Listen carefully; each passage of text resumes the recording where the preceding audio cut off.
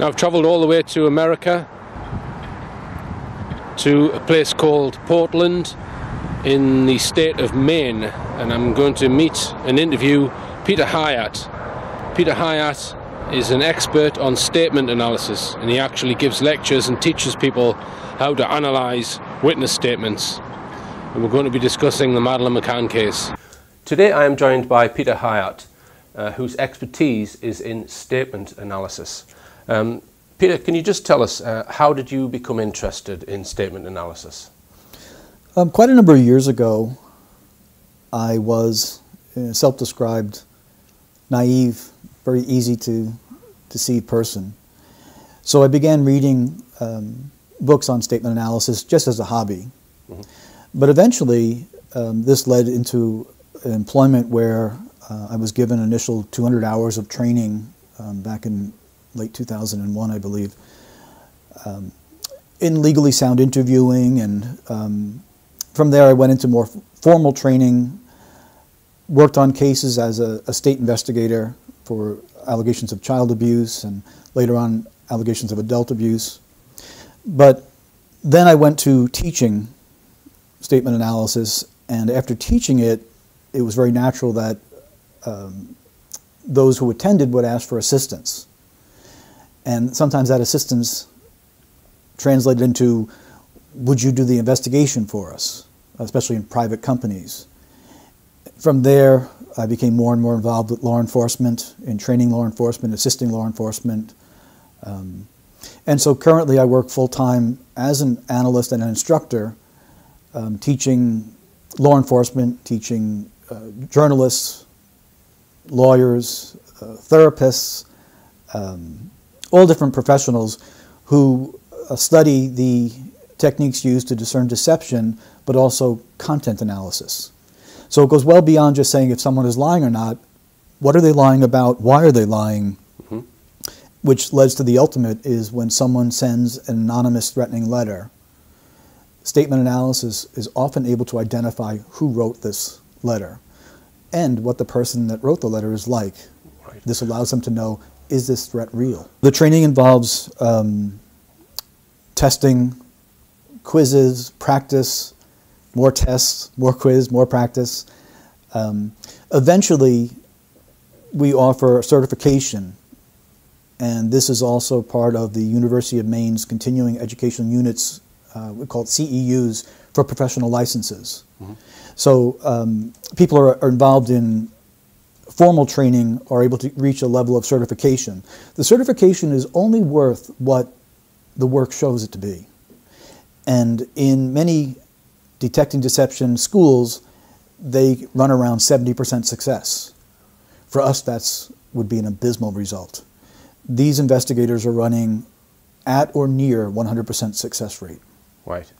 And you can test that by, you make an assertion during the investigation stage based on their statements, and then if someone is then convicted on other evidence, you know that you were correct. So that gives you a way of measuring the performance. Yeah, that's one way of measuring. This is actually rather exciting. An easier way to measure the success is the confession. Yeah, the confession or admission, and we have that more than convictions, because when a person is deceptive, and during the interview process, where they are confronted using their own words, it is legally sound, it is non-interpretive, but where they're confronted with their own words, they often will either confess or admit what they have done.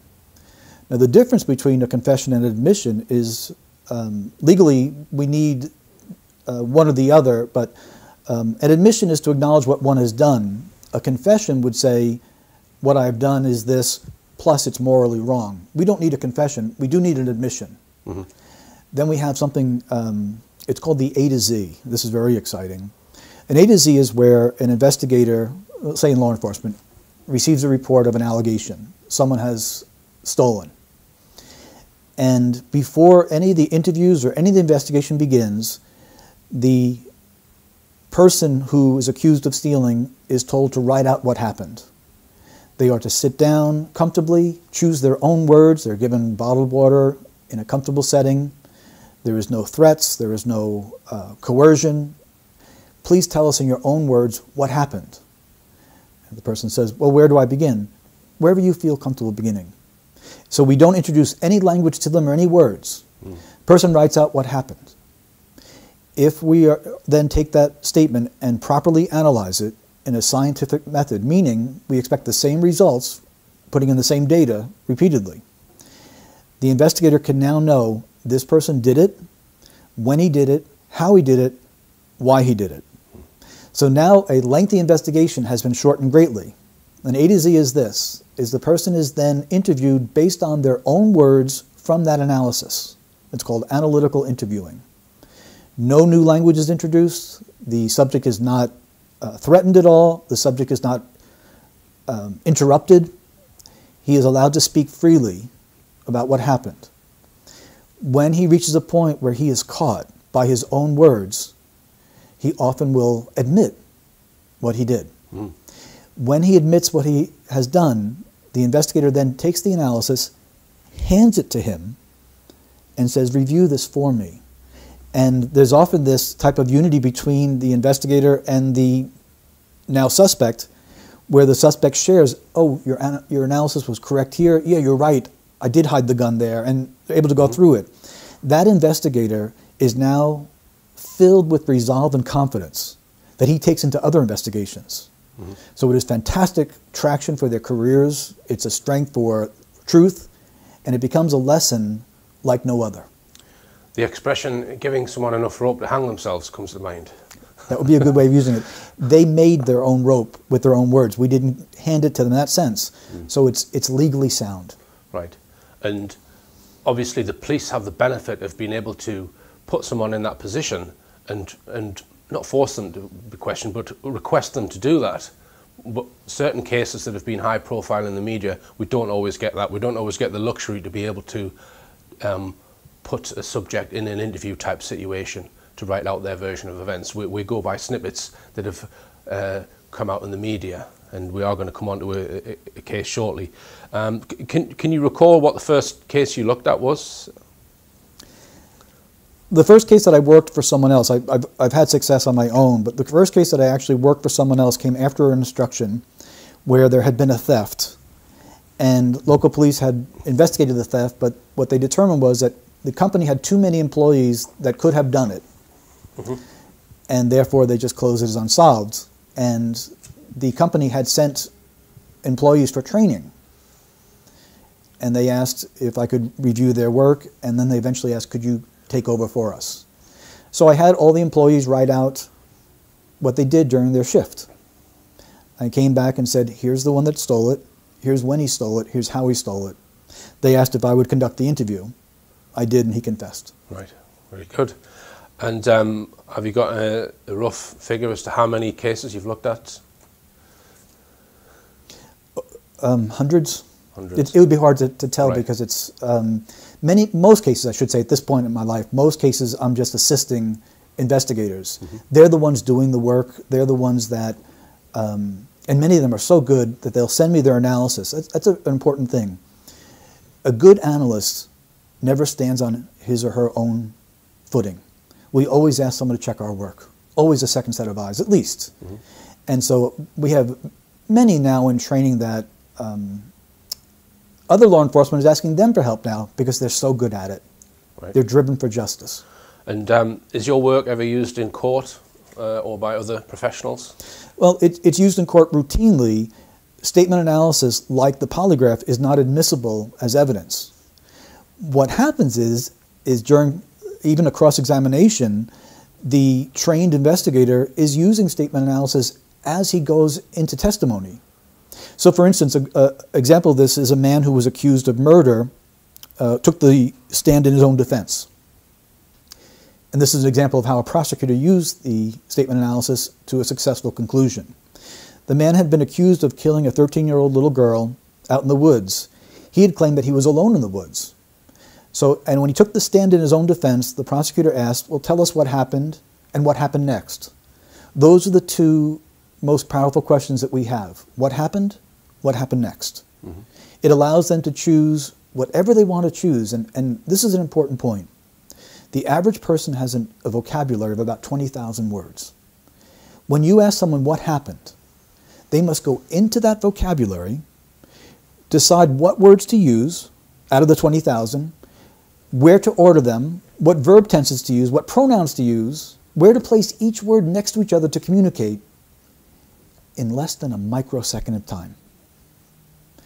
That is a process that, when disrupted by deception, we catch. This man said he was alone. I was sitting down admiring the deciduous trees when we were losing daylight, so I got up, and the prosecutor said, "Excuse me, you said we were losing daylight?" The pronoun we is instinctive and intuitive. It meant he was not alone.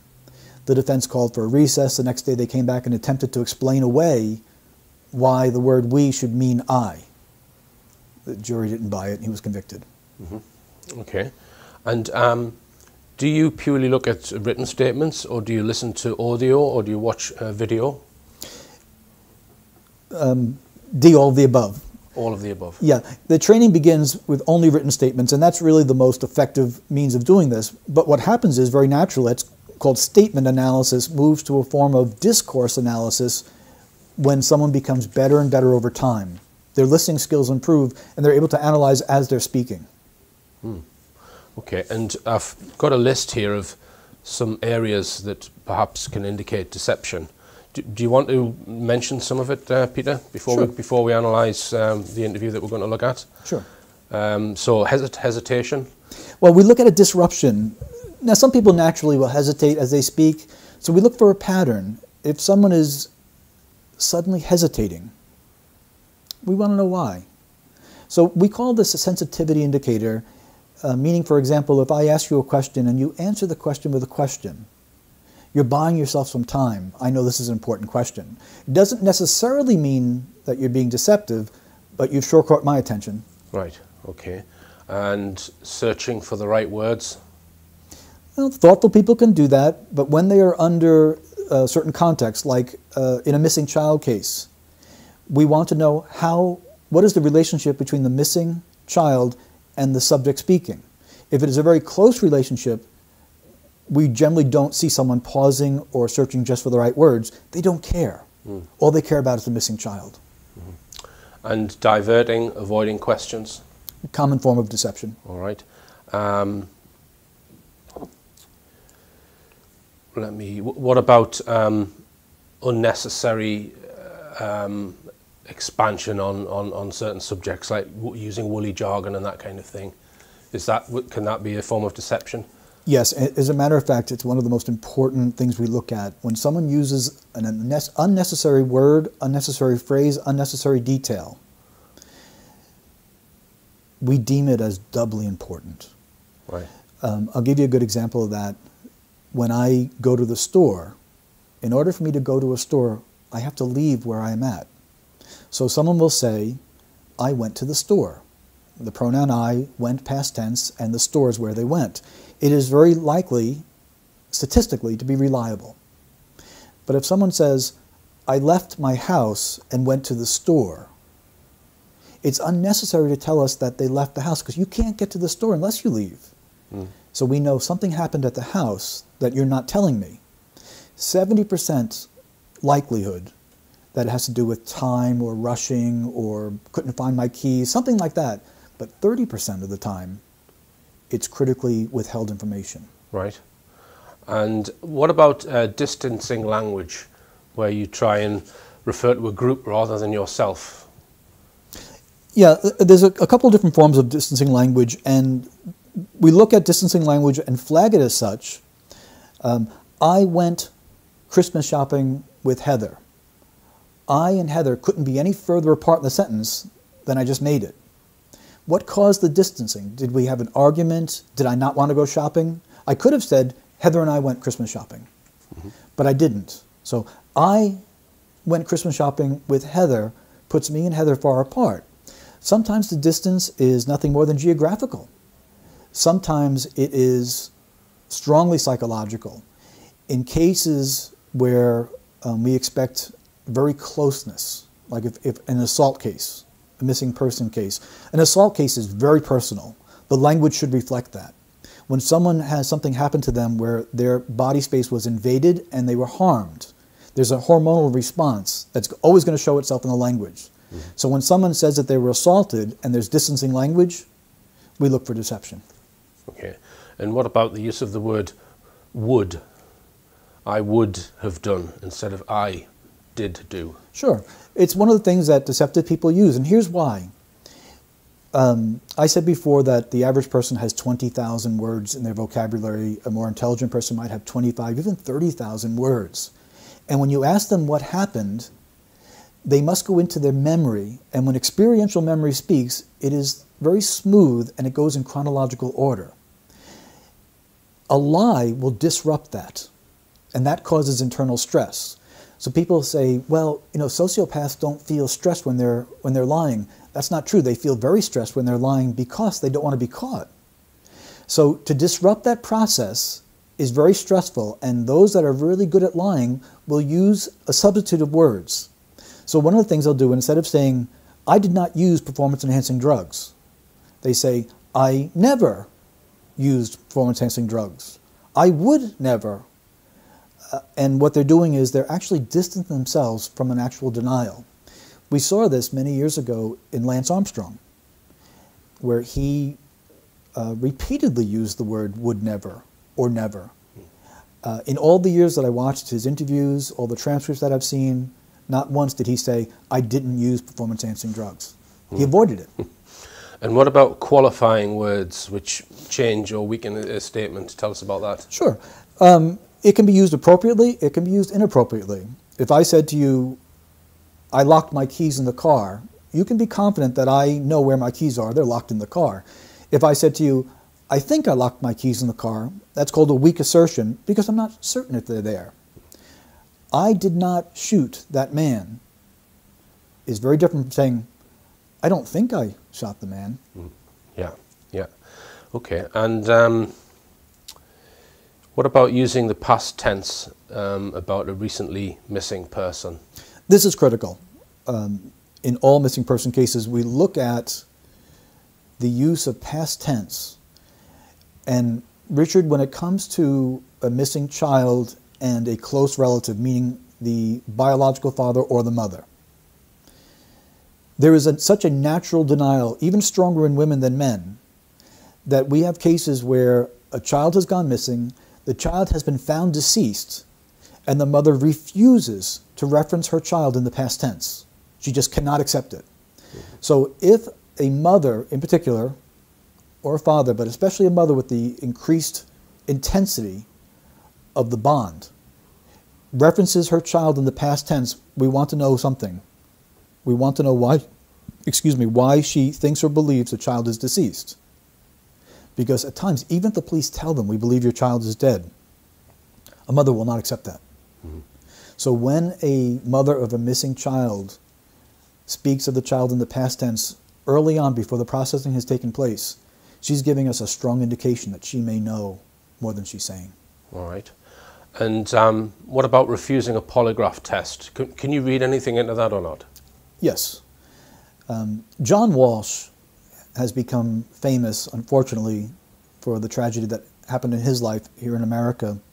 And he advises people very publicly. And what I mean by very publicly is not just through his own website, but through every television appearance he does regarding missing children, is he says to the parents, take a polygraph immediately so the police can do their work and find your child.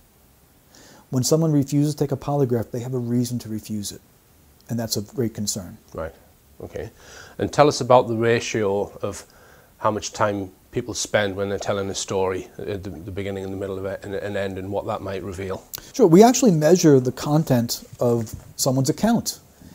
And a truthful account will generally be broken down into 3 parts.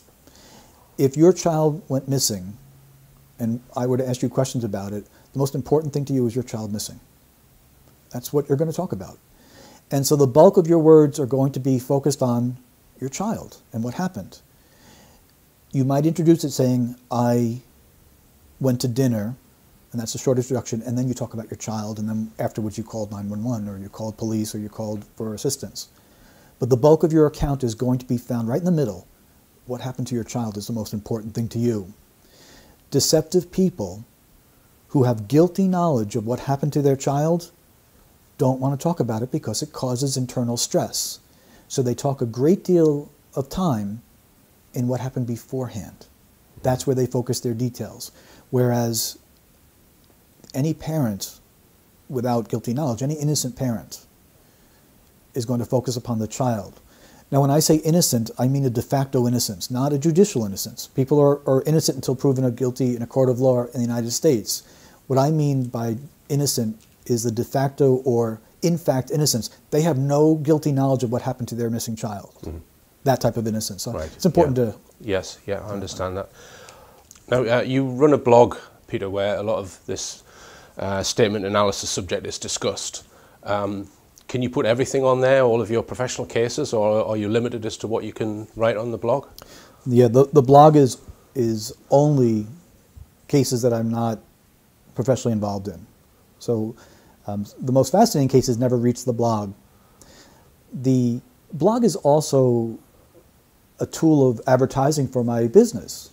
The blog catches the attention of investigators and who say, oh, you know, I'd like to study that more in depth. Most of them have had some training in their academies. Some were privileged to go on to the FBI's National Academy where they learned deception detection. But what I produce on the blog is short summaries, not in-depth analysis. It would take far too long to explain some of the things there. Mm-hmm. On the case of missing Madeleine McCann, I didn't cover it a great deal. It fascinated me, but I didn't cover a great deal because it seemed that it was saturated with coverage. Mm-hmm. And when something becomes that heavily covered, I generally move on to something else. And so I put a general analysis on the blog about it, but really in the interview, there's much more there than... much more in the content of the analysis than is on the blog. So this was an interview that the McCanns did in 2011, and I think it was on Australian television. And you did an analysis of that interview, of what they said in that interview, of their statements. So you transcribed the interview first, and then you've put your analysis on the blog. So why did you choose that particular one? Was there any reason, or was it just the first one you came across? Was there any reason why you chose that one? Because they've done a lot of interviews. Yeah, this was one that someone sent the transcripts to me. Right.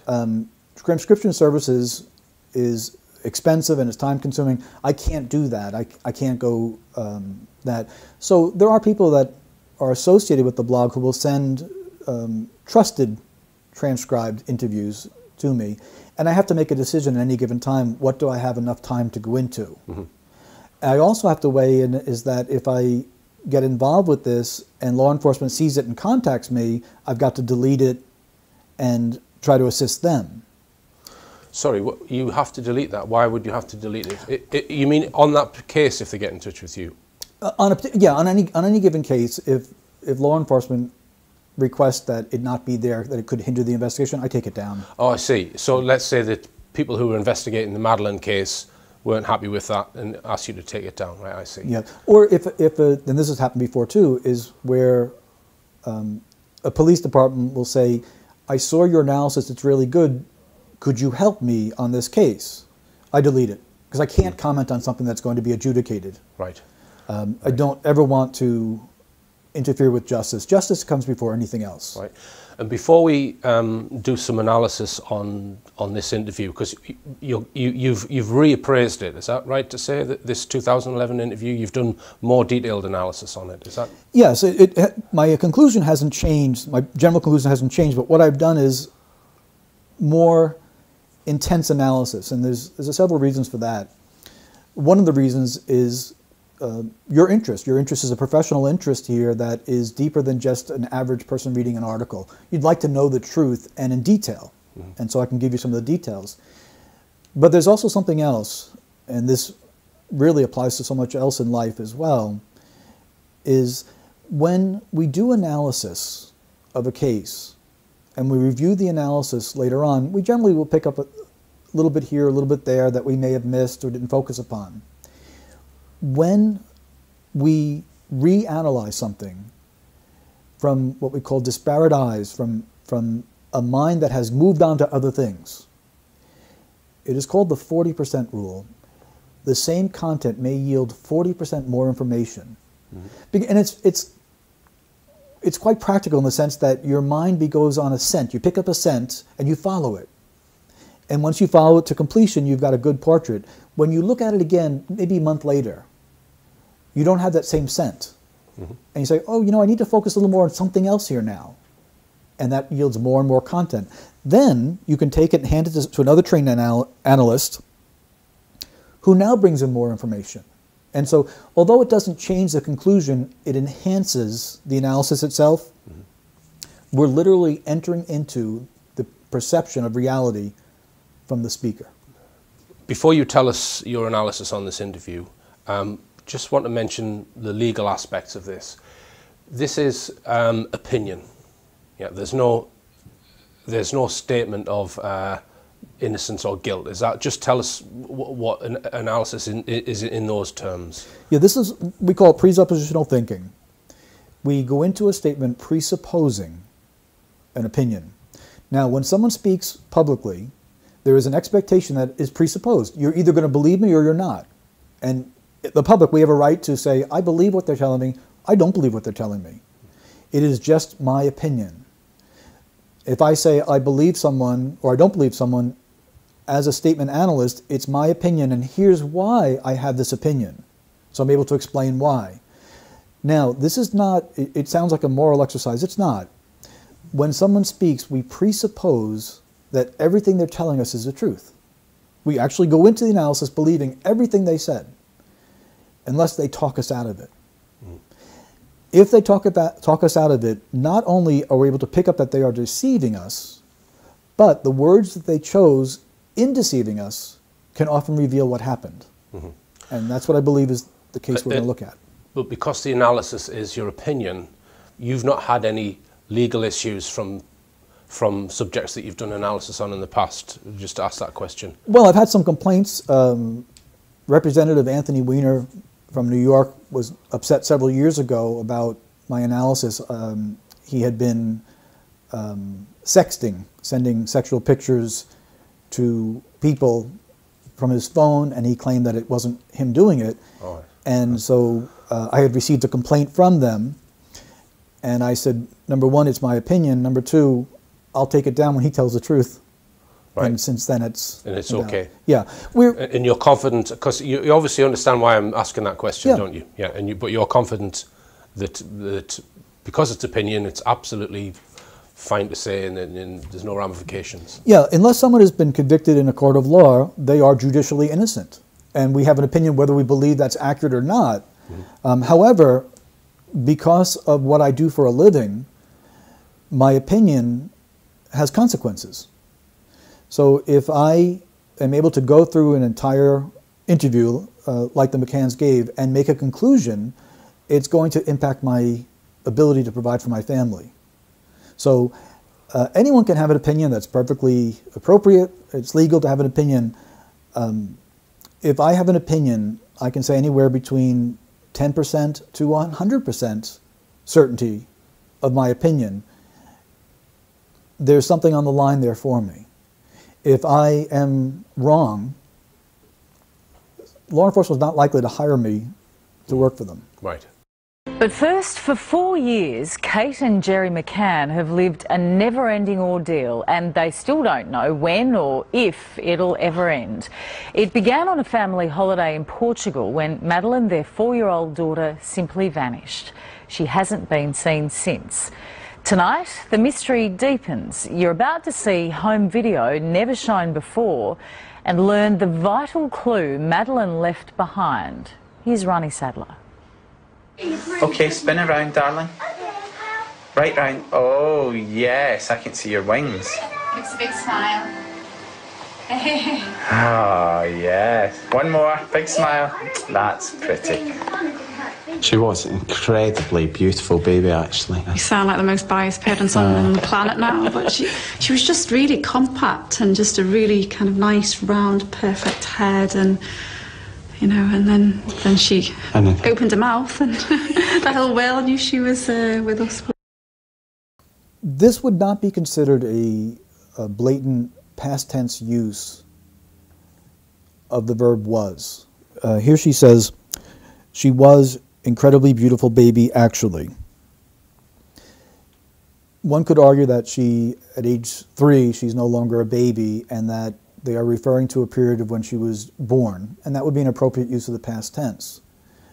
So I don't assign to this a red flag because of the context.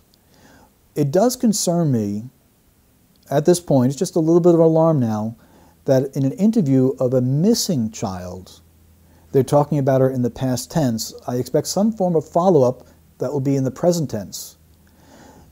A single slip into past tense is an indicator of belief or knowledge that the child is deceased.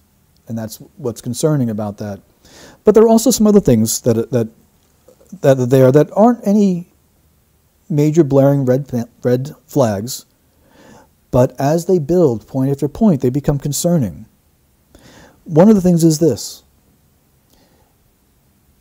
Parents of missing children who show guilty knowledge of what happened to the child will often find a subtle way of insulting the child, insulting the victim, blaming the victim, disparaging the victim. When someone is missing, like or when a child is deceased, we call it the angelic view. The child is elevated beyond any normal child. Everything is wonderful. And we hear the subtle disparagement in guilty parents. Casey Anthony actually called her little daughter a name, a derogatory name. In shaken baby syndrome cases, the baby wouldn't stop crying as if it was the baby's fault. The baby wouldn't take her formula as if the baby was at fault. And what that is, in guilty statements, within human nature, there is some drive to justify what happened, to clear oneself. So I don't like several things about this. I don't like a past tense reference without following up present tense. It continued there, and we have a praising of the baby that I do like, and then when she opened her mouth, the whole world knew she was with us, is a subtle way of saying that she was really loud. I'm not sure that sounds like praise. I have 6 children. I have 2 grandchildren, and I listen to the words of parents regularly. And given the setting of an interview where the child is missing, it's not something I expected to hear. Mm-hmm. Now, it's not a point I'm going to hang my hat on, but I've been called to the attention now that maybe Madeline was a little bit loud for them. It's a really strange place to be giving even a small complaint.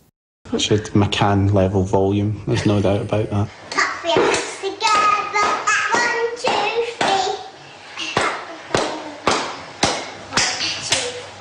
3. Yay, well done. Okay, let's sing another one. I always wanted to be a mother. I don't know if maybe that stemmed from being an only child and sort of, you know, wanting that feeling of family.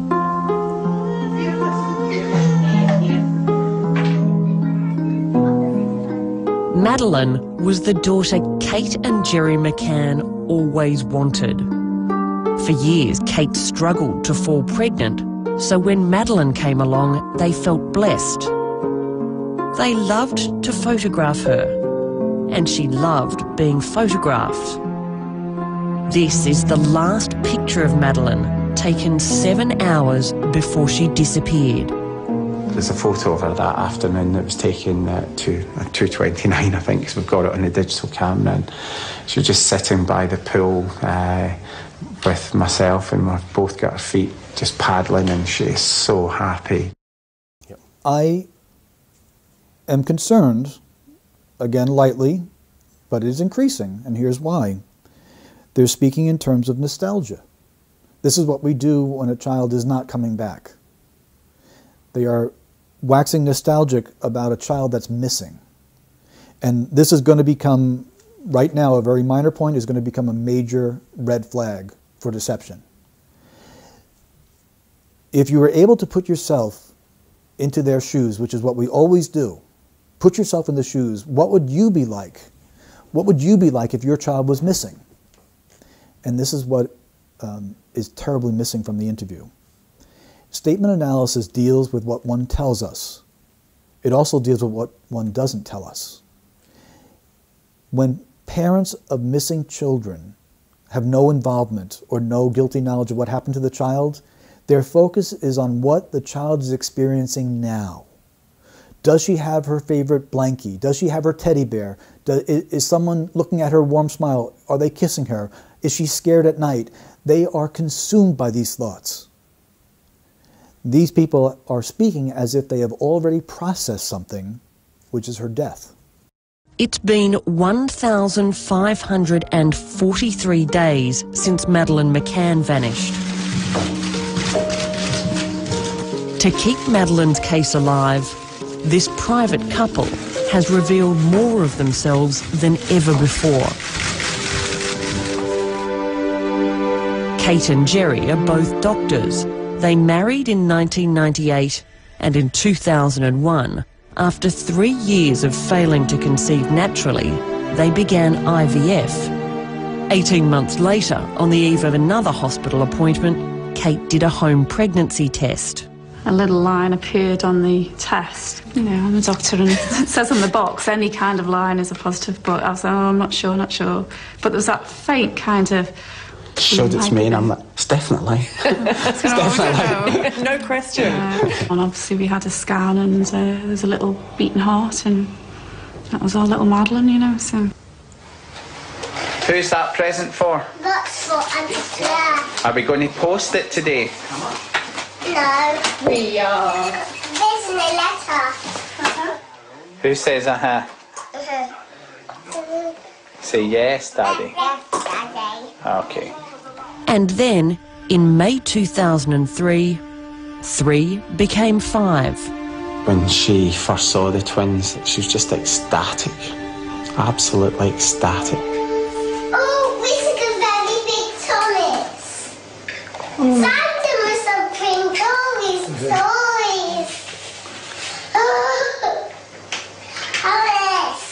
Felt blessed, really, at that time. You say the family felt really complete. You know, we did feel incredibly lucky.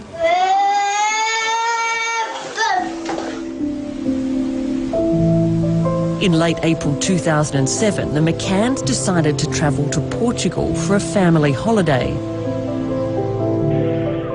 In the pink pants climbing the stairs to the plane is Madeleine. Oopsie, you all right? It was the McCanns' first overseas holiday as a family, and they went with 3 other couples. Cheer up, Jerry, we're on holiday. It's a small resort. It was out of season, end of April, beginning of May, and it was incredibly quiet. We felt very relaxed there, very relaxed. A couple of things about that is we like to hear people speak for themselves how they felt, not for we. Then we look at anything that's repeated. So we have the word relaxed, repeated. We have the word very repeated. So very relaxed, and not for himself, Jerry, but for both of them speaking. Okay. So if they're speaking together, that's appropriate. They're now speaking. He's now speaking of their emotion together, and that's not always so usual. And they are telling us how very relaxed they are. This is narrative storytelling. This is setting a scenario. We call it the normal factor.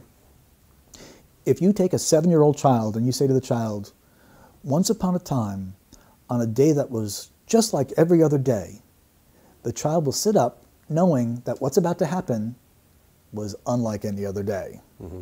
That's called the normal factor.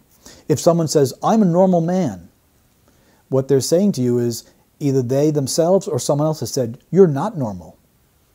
Okay? It's unnecessary. Well, here, what we call this as a need to persuade that this was a normal day is telling us he knows it's anything but. Mm-hmm. That's storytelling. That's when those in law enforcement will say, I feel like they're storytelling. They're actually narrative building. They're bringing your emotions into an account. Instead of saying, my daughter's missing. I don't know what she's experiencing. I don't know who she's looking at. I don't know if they're giving her medicine. With that urgency, not only did they wax nostalgic, but now they're allowing you to enter into their emotions, and I want you to make sure that you understand my emotions were very relaxed. So at some point you say, wow, you sure seem to need to convince me that it was a normal, relaxing day. Why do you have to convince me of that? In the evening, the children were put to bed by 7:30, before the adults had dinner together down at the pool. From where they ate, Kate and Jerry could see the back of their apartment and left the door unlocked.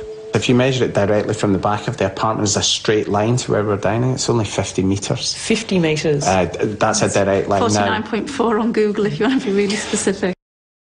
Okay, now one would say in defense of them is that, hey, they've been accused of neglect.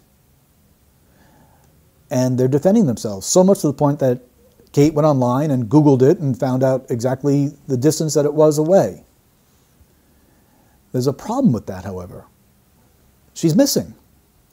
I expect them to talk about not defense of themselves, but concern for her right now, at this moment of the interview. It's not there.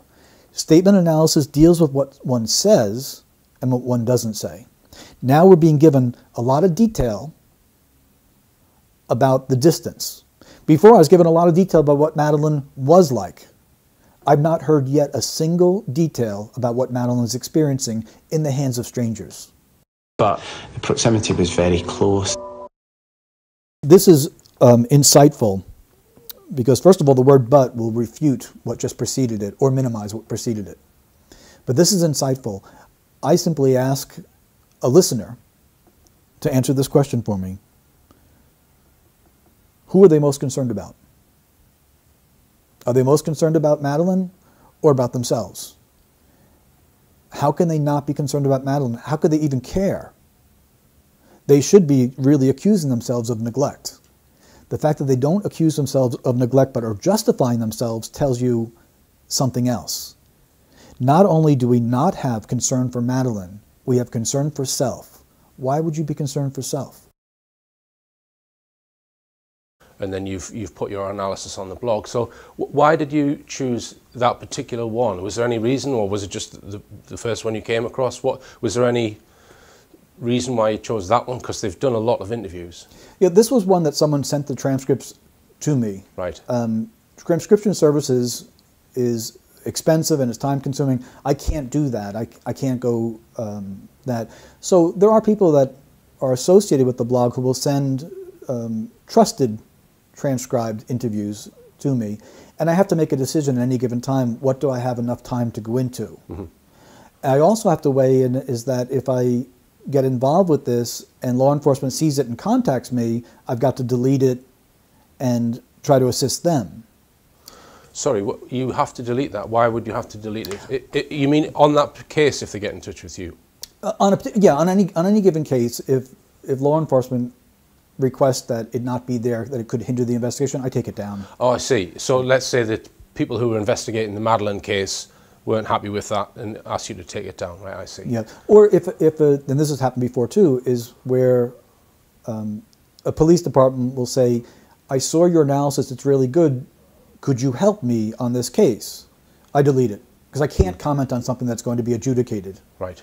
I don't ever want to interfere with justice. Justice comes before anything else. Right.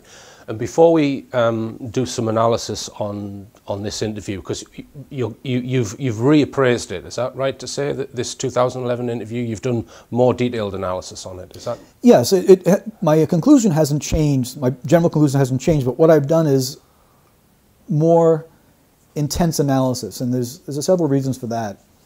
One of the reasons is your interest. Your interest is a professional interest here that is deeper than just an average person reading an article. You'd like to know the truth and in detail, and so I can give you some of the details.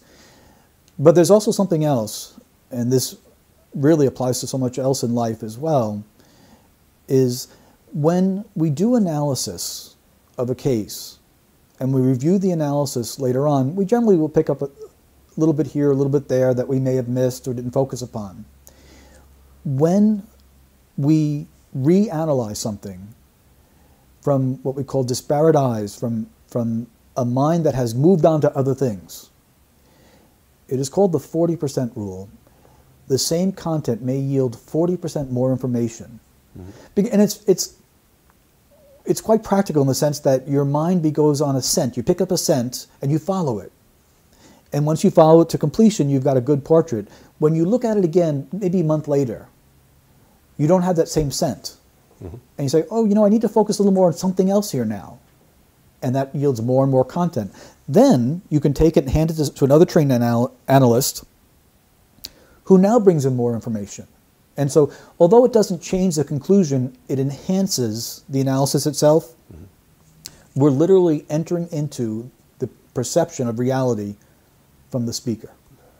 Before you tell us your analysis on this interview, just want to mention the legal aspects of this. This is opinion. Yeah, there's no statement of innocence or guilt. Is that, just tell us what an analysis is in those terms. Yeah, this is, we call it presuppositional thinking.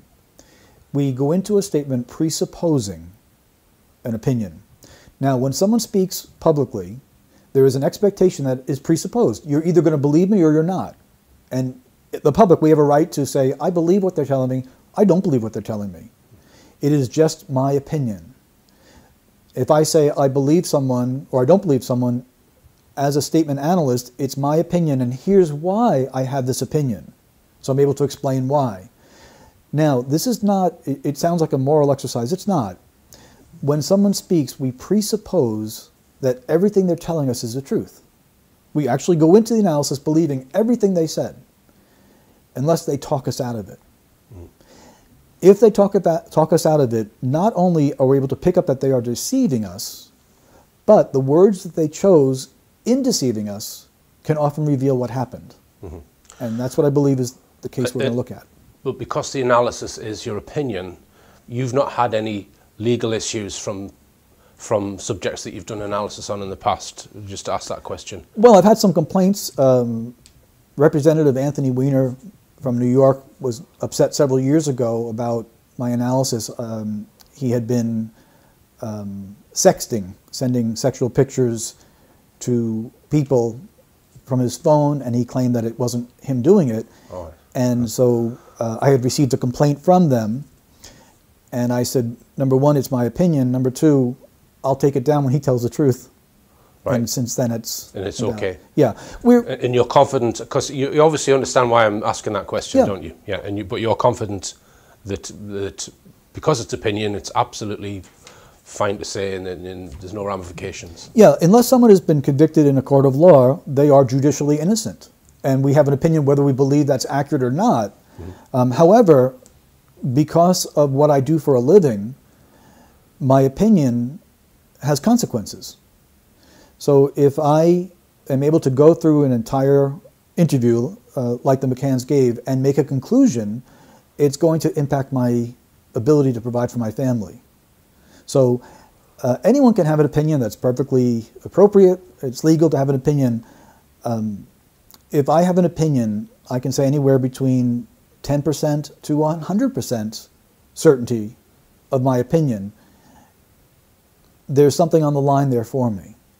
If I am wrong, law enforcement is not likely to hire me to work for them. Right.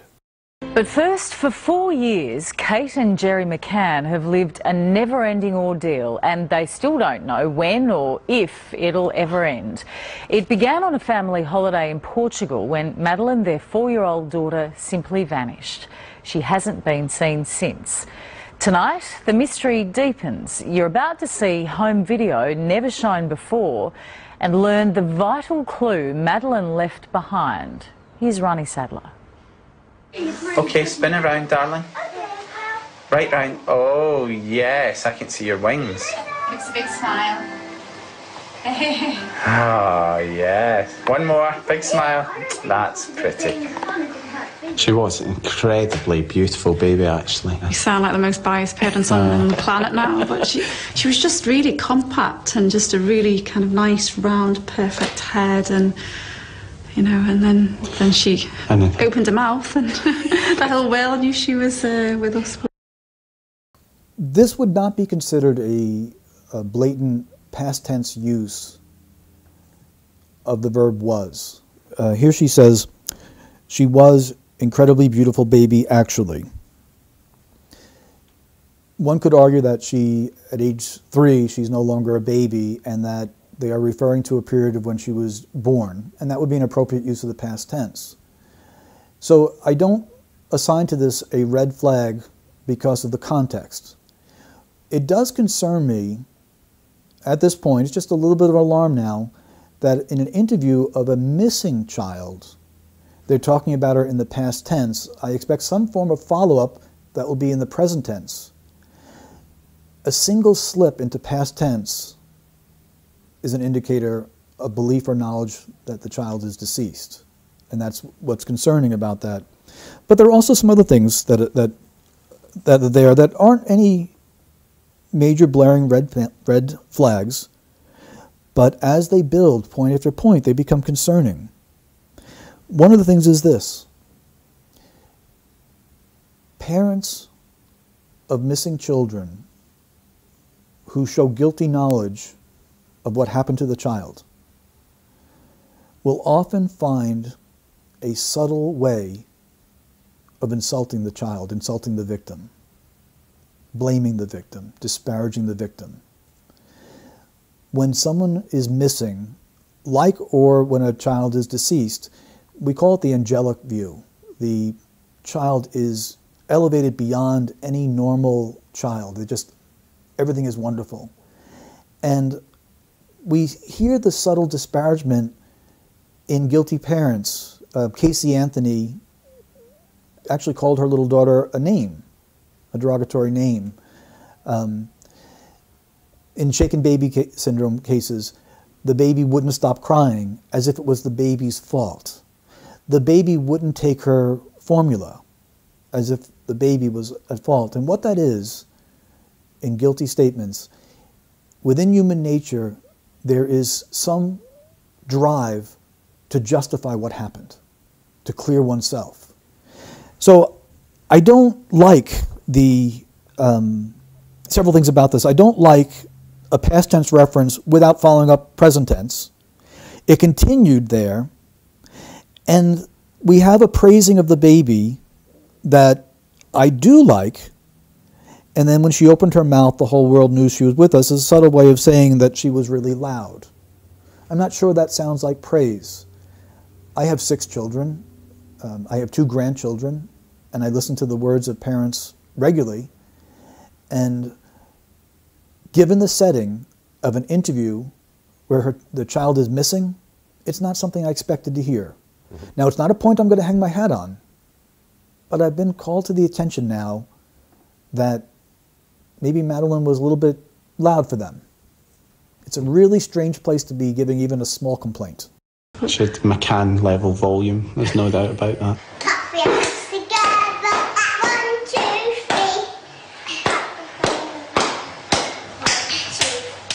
2, 3. Yay, well done.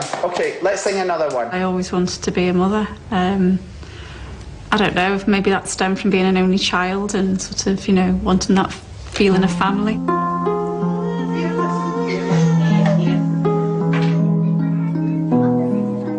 Madeline was the daughter Kate and Jerry McCann always wanted. For years, Kate struggled to fall pregnant, so when Madeline came along, they felt blessed. They loved to photograph her, and she loved being photographed. This is the last picture of Madeline, taken 7 hours before she disappeared. There's a photo of her that afternoon that was taken at 2:29, I think, because we've got it on a digital camera. And she was just sitting by the pool with myself, and we've both got our feet just paddling, and she is so happy. I am concerned, again lightly, but it is increasing, and here's why. They're speaking in terms of nostalgia. This is what we do when a child is not coming back. They are waxing nostalgic about a child that's missing. And this is going to become, right now, a very minor point, is going to become a major red flag for deception. If you were able to put yourself into their shoes, which is what we always do, put yourself in the shoes, what would you be like? What would you be like if your child was missing? And this is what is terribly missing from the interview. Statement analysis deals with what one tells us. It also deals with what one doesn't tell us. When parents of missing children have no involvement or no guilty knowledge of what happened to the child, their focus is on what the child is experiencing now. Does she have her favorite blankie? Does she have her teddy bear? Is someone looking at her warm smile? Are they kissing her? Is she scared at night? They are consumed by these thoughts.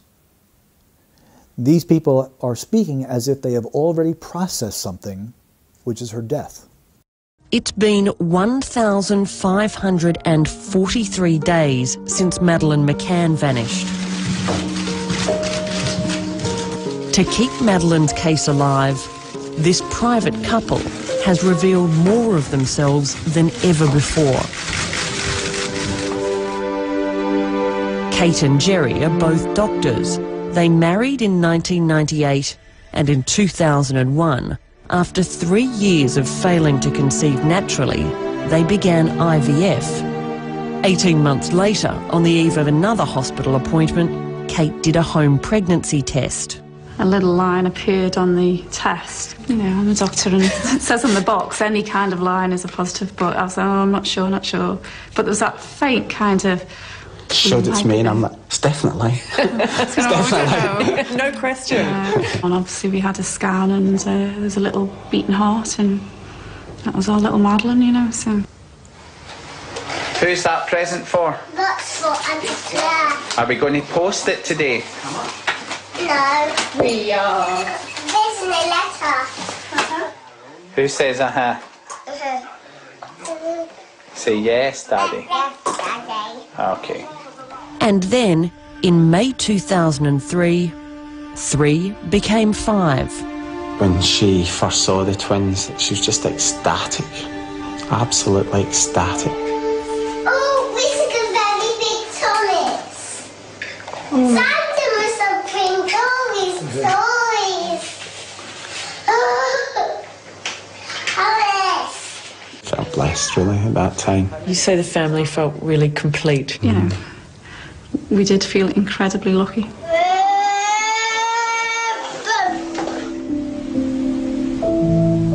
In late April 2007, the McCanns decided to travel to Portugal for a family holiday. In the pink pants climbing the stairs to the plane is Madeleine. Oopsie, you all right? It was the McCanns' first overseas holiday as a family, and they went with 3 other couples.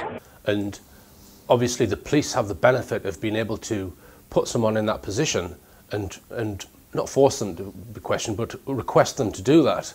But certain cases that have been high profile in the media, we don't always get that. We don't always get the luxury to be able to put a subject in an interview type situation to write out their version of events. We go by snippets that have come out in the media, and we are going to come on to a case shortly. Can you recall what the first case you looked at was? The first case that I worked for someone else, I've had success on my own, but the first case that I actually worked for someone else came after an instruction where there had been a theft. And local police had investigated the theft, but what they determined was that the company had too many employees that could have done it. Mm-hmm. And therefore they just closed it as unsolved. And the company had sent employees for training. And they asked if I could review their work, and then they eventually asked, could you take over for us? So I had all the employees write out what they did during their shift. I came back and said, here's the one that stole it, here's when he stole it, here's how he stole it. They asked if I would conduct the interview. I did, and he confessed. Right, very good. And have you got a rough figure as to how many cases you've looked at? Hundreds. Hundreds. It would be hard to tell Right. because it's most cases, I should say, at this point in my life, most cases I'm just assisting investigators. They're the ones doing the work. They're the ones that, and many of them are so good that they'll send me their analysis. That's an important thing. A good analyst never stands on his or her own footing. We always ask someone to check our work. Always a second set of eyes, at least. And so we have many now in training that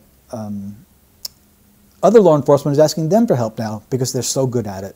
Right. They're driven for justice. And is your work ever used in court or by other professionals? Well, it's used in court routinely. Statement analysis, like the polygraph, is not admissible as evidence. What happens is during even a cross-examination, the trained investigator is using statement analysis as he goes into testimony. So, for instance, an example of this is a man who was accused of murder took the stand in his own defense. And this is an example of how a prosecutor used the statement analysis to a successful conclusion. The man had been accused of killing a 13-year-old little girl out in the woods. He had claimed that he was alone in the woods. So, and when he took the stand in his own defense, the prosecutor asked, well, tell us what happened and what happened next. Those are the two most powerful questions that we have. What happened? What happened next? It allows them to choose whatever they want to choose. And this is an important point. The average person has a vocabulary of about 20,000 words. When you ask someone what happened, they must go into that vocabulary, decide what words to use out of the 20,000, where to order them, what verb tenses to use, what pronouns to use, where to place each word next to each other to communicate in less than a microsecond of time. That is a process that, when disrupted by deception, we catch. This man said he was alone. I was sitting down admiring the deciduous trees when we were losing daylight, so I got up, and the prosecutor said, excuse me, you said we were losing daylight? The pronoun we is instinctive and intuitive. It meant he was not alone. The defense called for a recess. The next day they came back and attempted to explain away why the word we should mean I. The jury didn't buy it and he was convicted. Okay. And do you purely look at written statements, or do you listen to audio, or do you watch video? D, all of the above. All of the above. Yeah, the training begins with only written statements, and that's really the most effective means of doing this. But what happens is, very naturally, it's called statement analysis, moves to a form of discourse analysis when someone becomes better and better over time. Their listening skills improve, and they're able to analyze as they're speaking. Okay, and I've got a list here of some areas that perhaps can indicate deception. Do you want to mention some of it, Peter, before we analyse the interview that we're going to look at? Sure. So hesitation. Well, we look at a disruption. Now, some people naturally will hesitate as they speak, so we look for a pattern. If someone is suddenly hesitating, we want to know why. So we call this a sensitivity indicator, meaning, for example, if I ask you a question and you answer the question with a question, you're buying yourself some time. I know this is an important question. It doesn't necessarily mean that you're being deceptive, but you've sure caught my attention. Right, okay. And searching for the right words? Well, thoughtful people can do that, but when they are under certain contexts, like in a missing child case, we want to know what is the relationship between the missing child and the subject speaking.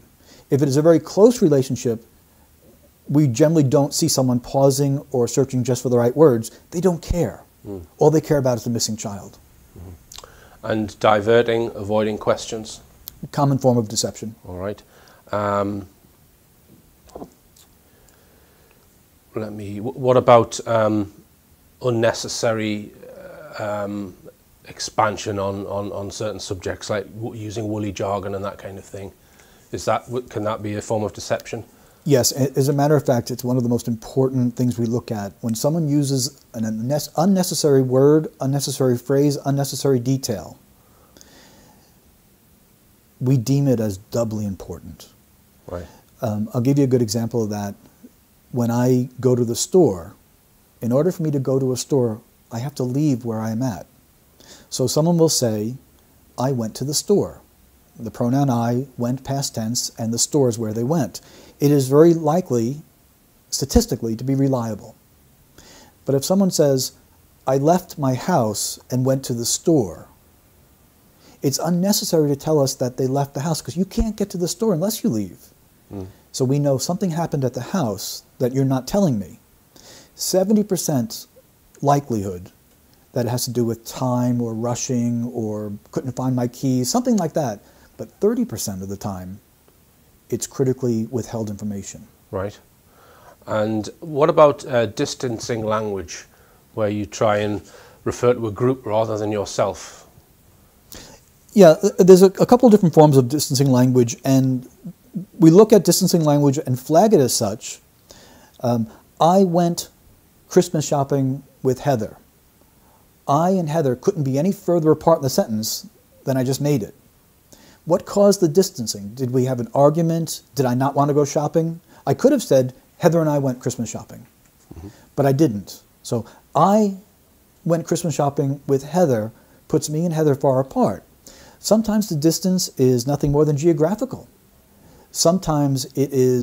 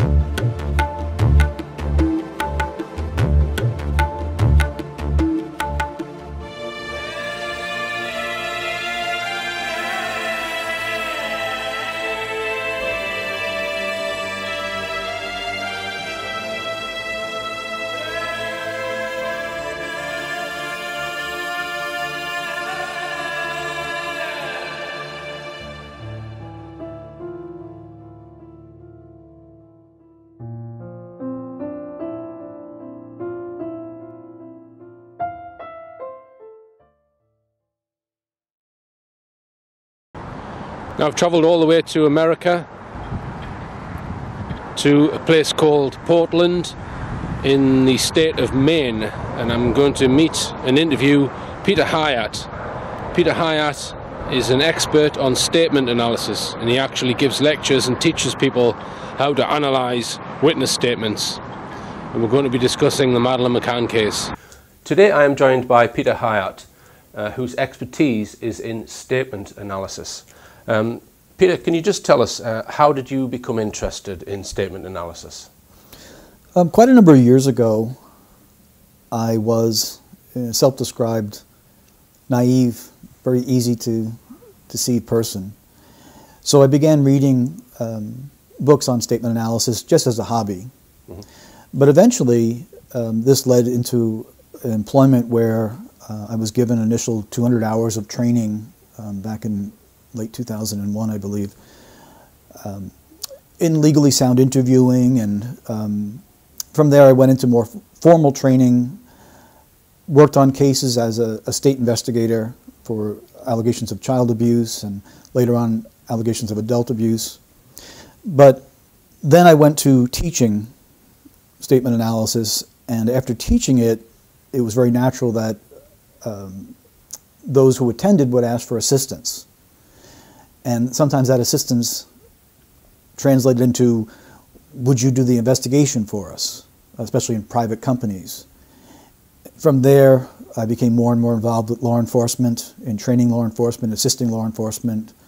And so currently I work full-time as an analyst and an instructor, teaching law enforcement, teaching journalists, lawyers, therapists, all different professionals who study the techniques used to discern deception, but also content analysis. So it goes well beyond just saying if someone is lying or not. What are they lying about? Why are they lying? Which leads to the ultimate is when someone sends an anonymous threatening letter. Statement analysis is often able to identify who wrote this letter and what the person that wrote the letter is like. Right. This allows them to know, is this threat real? The training involves testing quizzes, practice, more tests, more quiz, more practice. Eventually, we offer certification, and this is also part of the University of Maine's continuing education units, we call it CEUs, for professional licenses. Mm-hmm. So people are involved in formal training are able to reach a level of certification. The certification is only worth what the work shows it to be. And in many detecting deception schools, they run around 70% success. For us, that would be an abysmal result. These investigators are running at or near 100% success rate. Right.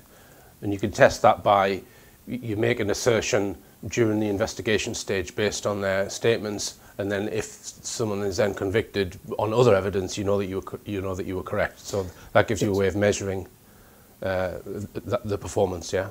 That's one way of measuring. This is actually rather exciting. An easier way to measure the success is the confession. Yeah. The confession or admission, and we have that more than convictions, because when a person is deceptive, and during the interview process, where they are confronted using their own words, it is legally sound, it is non-interpretive, but where they're confronted with their own words, they often will either confess or admit what they have done. Now, the difference between a confession and admission is legally we need one or the other, but an admission is to acknowledge what one has done. A confession would say, what I've done is this, plus it's morally wrong. We don't need a confession, we do need an admission. Mm-hmm. Then we have something, it's called the A to Z. This is very exciting. An A to Z is where an investigator, say in law enforcement, receives a report of an allegation. Someone has stolen. And before any of the interviews or any of the investigation begins, the person who is accused of stealing is told to write out what happened. They are to sit down comfortably, choose their own words. They're given bottled water in a comfortable setting. There is no threats. There is no coercion. Please tell us in your own words what happened. And the person says, well, where do I begin? Wherever you feel comfortable beginning. So we don't introduce any language to them or any words. The person writes out what happened.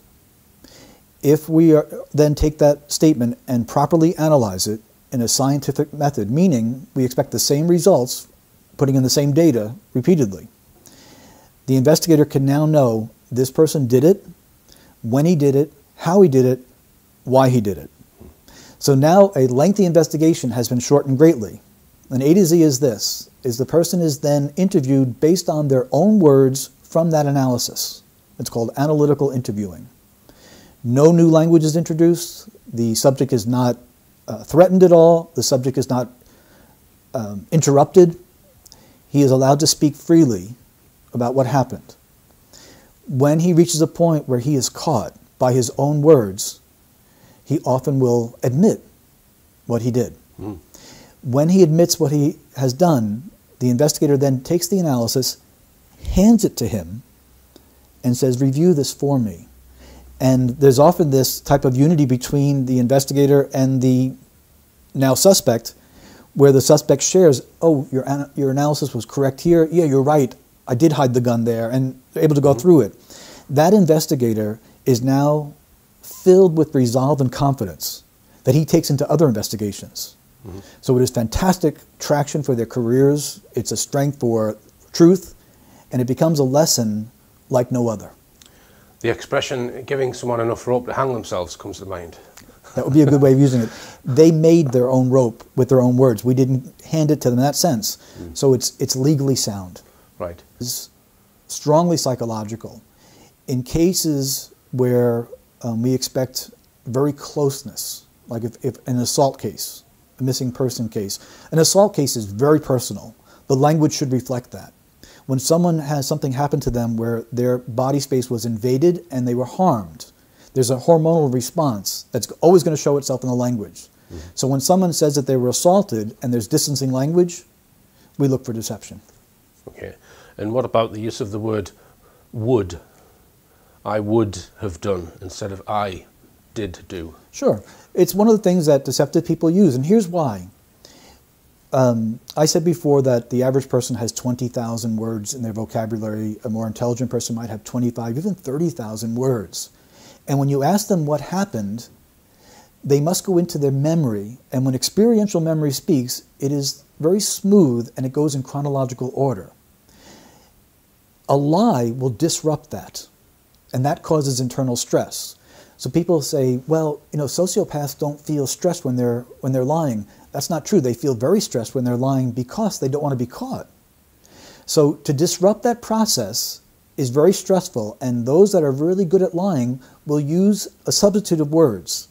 So one of the things they'll do, instead of saying, I did not use performance-enhancing drugs, they say, I never used performance-enhancing drugs. I would never. And what they're doing is they're actually distancing themselves from an actual denial. We saw this many years ago in Lance Armstrong, where he repeatedly used the word would never or never. In all the years that I watched his interviews, all the transcripts that I've seen, not once did he say, I didn't use performance-enhancing drugs. He avoided it. And what about qualifying words which change or weaken a statement? Tell us about that. Sure. It can be used appropriately, it can be used inappropriately. If I said to you, I locked my keys in the car, you can be confident that I know where my keys are, they're locked in the car. If I said to you, I think I locked my keys in the car, that's called a weak assertion because I'm not certain if they're there. I did not shoot that man is very different from saying, I don't think I shot the man. Yeah, yeah. Okay, and what about using the past tense about a recently missing person? This is critical. In all missing person cases, we look at the use of past tense. And Richard, when it comes to a missing child and a close relative, meaning the biological father or the mother, there is such a natural denial, even stronger in women than men, that we have cases where a child has gone missing, the child has been found deceased, and the mother refuses to reference her child in the past tense. She just cannot accept it. So if a mother in particular, or a father, but especially a mother with the increased intensity of the bond, references her child in the past tense, we want to know something. We want to know why, why she thinks or believes the child is deceased. Because at times, even if the police tell them, we believe your child is dead, a mother will not accept that. So when a mother of a missing child speaks of the child in the past tense early on before the processing has taken place, she's giving us a strong indication that she may know more than she's saying. All right. And what about refusing a polygraph test? Can you read anything into that or not? Yes. John Walsh has become famous, unfortunately, for the tragedy that happened in his life here in America. And he advises people very publicly. And what I mean by very publicly is not just through his own website, but through every television appearance he does regarding missing children, is he says to the parents, take a polygraph immediately so the police can do their work and find your child. When someone refuses to take a polygraph, they have a reason to refuse it. And that's of great concern. Right. Okay. And tell us about the ratio of how much time people spend when they're telling a story at the beginning and the middle of it and an end, and what that might reveal. Sure. We actually measure the content of someone's account. And a truthful account will generally be broken down into 3 parts. If your child went missing, and I were to ask you questions about it, the most important thing to you is your child missing. That's what you're going to talk about. And so the bulk of your words are going to be focused on your child and what happened. You might introduce it saying, I went to dinner, and that's a short introduction, and then you talk about your child, and then afterwards you called 911, or you called police, or you called for assistance. But the bulk of your account is going to be found right in the middle. What happened to your child is the most important thing to you. Deceptive people who have guilty knowledge of what happened to their child don't want to talk about it because it causes internal stress.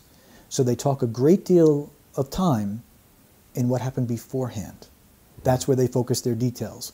Whereas any parent without guilty knowledge, any innocent parent, is going to focus upon the child. Now, when I say innocent, I mean a de facto innocence, not a judicial innocence. People are innocent until proven guilty in a court of law in the United States. What I mean by innocent is the de facto or in fact innocence. They have no guilty knowledge of what happened to their missing child. Mm-hmm. That type of innocence. So right. It's important to... Yes, yeah, I understand that. Now, you run a blog, Peter, where a lot of this statement analysis subject is discussed. Can you put everything on there, all of your professional cases, or are you limited as to what you can write on the blog? Yeah, the blog is only cases that I'm not professionally involved in. So the most fascinating cases never reach the blog. The blog is also a tool of advertising for my business. The blog catches the attention of investigators and who say, oh, you know, I'd like to study that more in depth. Most of them have had some training in their academies. Some were privileged to go on to the FBI's National Academy where they learned deception detection. But what I produce on the blog is short summaries, not in-depth analysis. It would take far too long to explain some of the things there. Mm-hmm. On the case of missing Madeleine McCann, I didn't cover it a great deal. It fascinated me, but I didn't cover a great deal because it seemed that it was saturated with coverage. Mm-hmm. And when something becomes that heavily covered, I generally move on to something else.